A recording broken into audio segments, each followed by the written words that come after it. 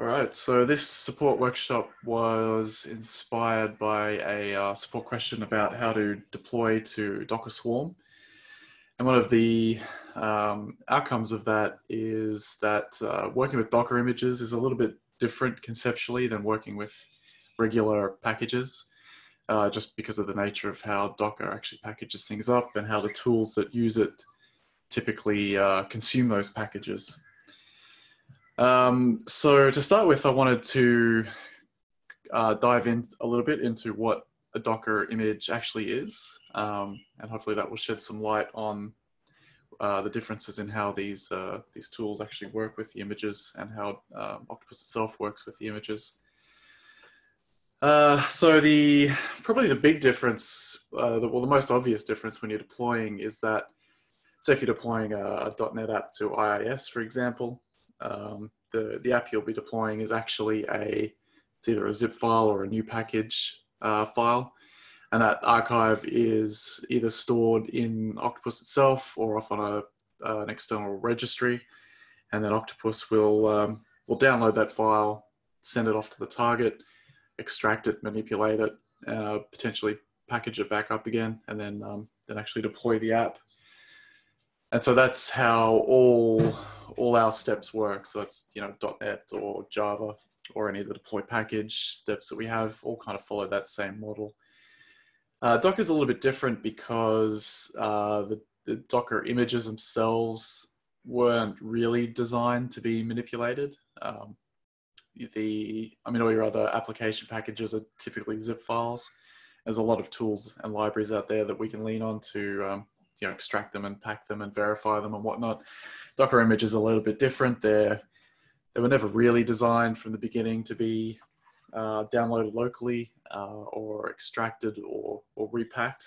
The tooling, there is some tooling that exists today that let us do this, but it is quite specialized and it's quite an odd task to do, to be downloading and extracting files. But I can show you how some of these third-party tools do it. So we have, I've grabbed two tools here. This one here called Scopio. And this is a tool, I believe, written by Red Hat that allows you to kind of download or move images around between registries. And so this is a third-party tool that has been built and maintained outside of the main Docker pipeline or tool set. And likewise, this one here, I don't actually know how to pronounce this. I know I'll pronounce it wrong. I think it's spelled like Yumoki, but I think it's Omoshi or something. That's the actual pronunciation there. Omuchi. Anyway, so this is another third-party tool that will take the images that are downloaded by something like Scopio and then extract them out onto the disk, so you can actually see the resulting files that Docker would use. So these are very handy tools, but they've kind of been developed outside of Docker to solve the needs of these various third-party developers, and this kind of signals to you that the process that we're doing here of downloading and extracting files is still specialized. It's not something a lot of people would end up doing in their day-to-day workflow. So if we do Scopio copy, so what this is going to do is grab, in this case, the Nginx image and download it to my local file system under the Nginx directory. And so what we end up as a result of this is an OCI bundle, which is really just basically the Docker image artifact downloaded locally. And so these are the two layers being downloaded from the couple of layers that make up that Nginx image. If we go into Nginx here, we go into blobs. So we can see here that a Docker image, the files in the Docker image are actually made up of a number of different layers. And these layers are just tar files. So I've just done a directory listing of one of those layers, and these are the files that make up the layer, or one of the layers of the Docker image. And so the way Docker works is that you have multiple layers, and they kind of extract over one another to build up the final result. There is some magic in there to also include deletes in a top level layer. So a top level layer can actually go ahead and delete one of these files, and it won't show up in the final end result. So there is, even though these files are fairly standard files, they're just JSON or tar, you do have to be careful when working with them, because there is some, there is some specialized processing in there to recombine these all into the final end result. To get that final end result, though, we'll just use Emoshi here. What that's going to do is actually unpack the layers that have been saved into this Nginx directory by Scopio, and extract the final result into the directory called Nginx bundle. So if you look in there, we'll have a file system, and this is essentially what the end result of the combination of those layers, taking into account any deletes or other specialized processing that needs to go on. So it is definitely possible to download and extract and work with Docker images and repack the result, but it is not. It's not a typical workflow. The tools to do it aren't. They're quite specialized. So by that I mean they're all written in Go. There's no kind of generalized libraries that I've ever found that allow you to do this sort of work in other languages like C# or Java or whatever. And so for us to incorporate this kind of logic would be a fair bit of engineering effort to be able to replicate the kind of workflow that we do with zip files or new package files. Right, so all of this is really just a long-winded way of saying that Octopus is not really typically going to download Docker images.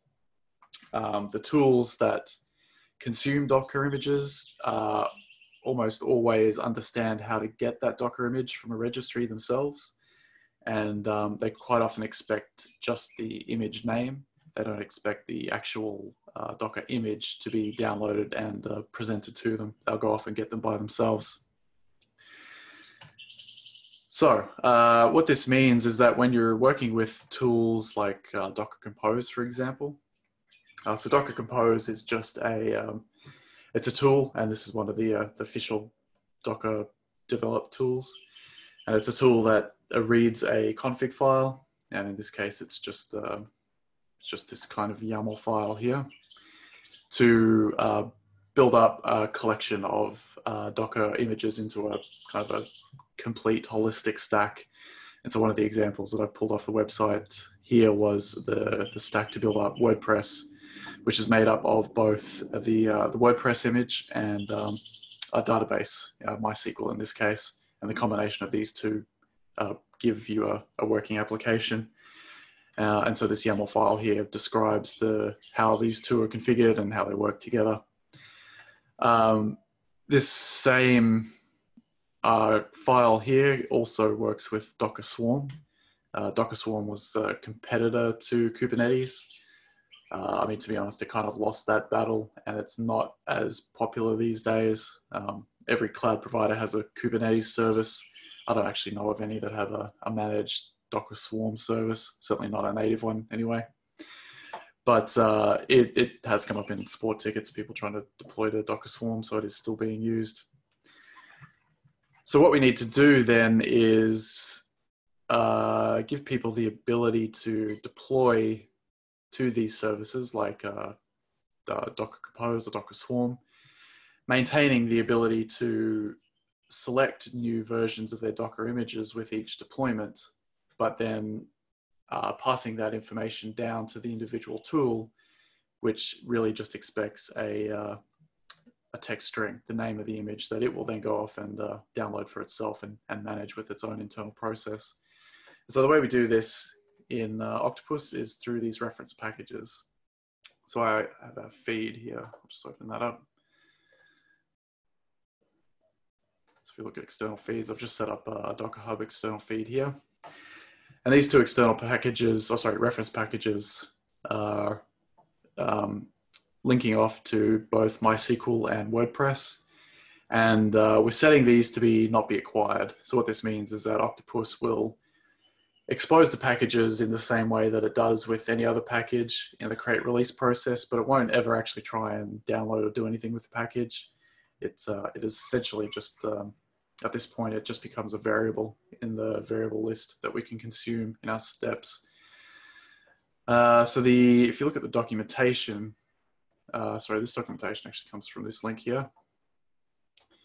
You can see that we list a whole bunch of the variables that will be contributed once you add a reference package.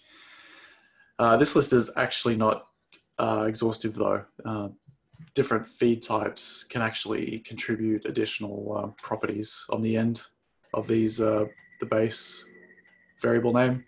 And in the case of Docker, there's actually two. I think there's two, yeah. And one of them is this .image property here. And so what this is the fully qualified Docker image reference, which includes the name of the Docker image and also the host name of the registry where it can be downloaded from. And so what I've done here is just created up the YAML that Docker Compose would expect, and where it references an image. And so normally this would be something like MySQL latest, for example. We've actually replaced that with the variable that Octopus will provide that includes the details of the package that was selected during the create release. So if I go ahead and actually create this release, you can see here that we've gained the ability to select these packages just like we would any other package. They can be put into channel rules. They can be used basically in any other way that a normal package would. The exception being obviously that because we've set them to not be acquired, they just won't be downloaded. They exist really just to contribute those variables. So I'll go ahead and deploy this. I'm not actually going to run Docker Compose here. I just wanted to show how someone would use this in a real world example. And actually what I should do is show all the variables that can get contributed.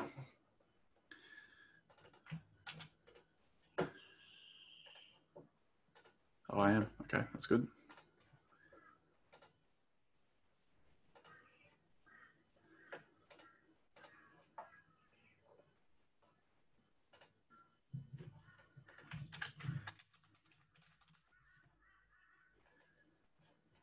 Right, so here we can see the variables that have been contributed for these reference packages.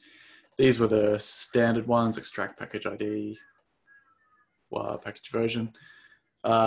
Image, this is that additional one, and that's the fully qualified Docker image there.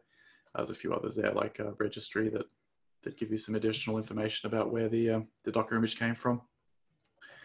If we look down here, we can see that the end result of our variable substitution has been a YAML file with the Docker images that we selected, and more importantly, their versions have been replaced.